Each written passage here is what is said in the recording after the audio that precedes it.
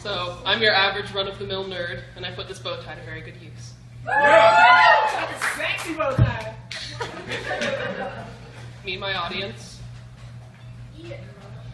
Everyone, please, settle down. I know you're excited, but the people in the back have to hear. Thank you all for coming. Hippo, your skin is looking slippery today. Gertrude, your buttons are so shiny, if I do say so myself. Welcome to a reading of the abridged instructions on how to get the hot guy that will probably never notice you. Let's get right into it. Now, I speak from experience, so you guys can trust me. Just remember that. Step 1, don't ask nerdy questions. For example, don't ask him if you finished the math homework.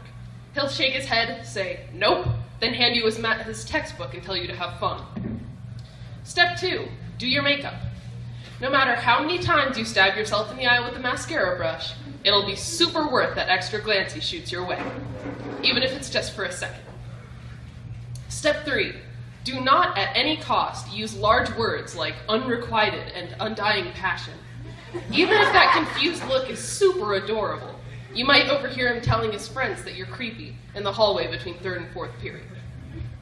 Step 4, bat your eyelashes like in the movies. Ignore him if he asks if you're having a stroke. He's just flustered by your feminine charms.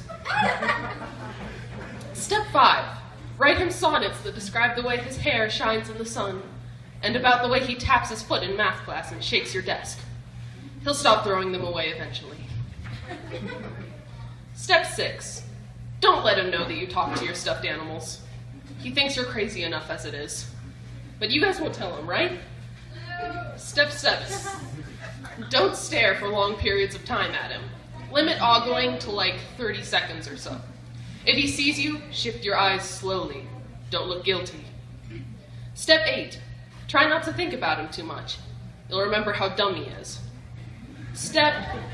Oh, forget it. What's the point if I can't tell him that his eyes shimmer like the top-of-the-line water effects in Skyrim? What's the point if he can't hold his own in a debate without exercising at least 3 logical fallacies? What's the point if he just calls me brace-face and tries to magnetize my braces just to make his friends laugh? What's the point of writing the instructions if I can't even achieve the end product? I've been pondering these questions for at least an hour past my bedtime, and I've come up with only one answer so far. The hope that maybe, just once, he'll stop ripping up and throwing away my heart printed on notebook paper, written with my favorite blue glitter pen, and open it up for once and just read it instead. Yeah!